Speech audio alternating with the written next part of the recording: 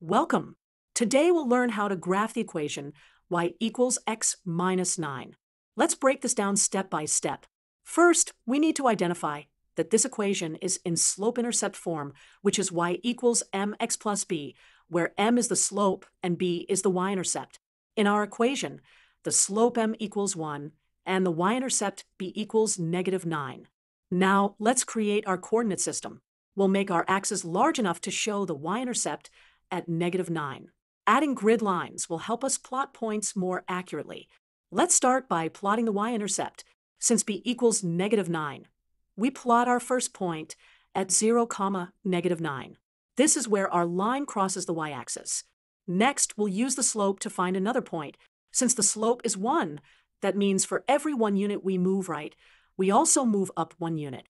Starting from our y-intercept, let's move right 1 and up 1 to plot the point 1, negative 8. Now, we can draw our line through these 2 points. The line extends infinitely in both directions. To verify our line, let's test another point.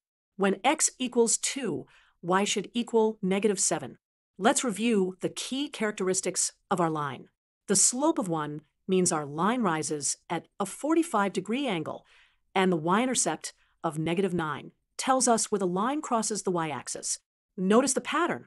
As x increases by 1, y always increases by 1 as well. And that's how we graph y equals x minus 9. Remember the key steps. Identify the slope and y-intercept, plot the y-intercept, use the slope to find another point, and draw the line through these points.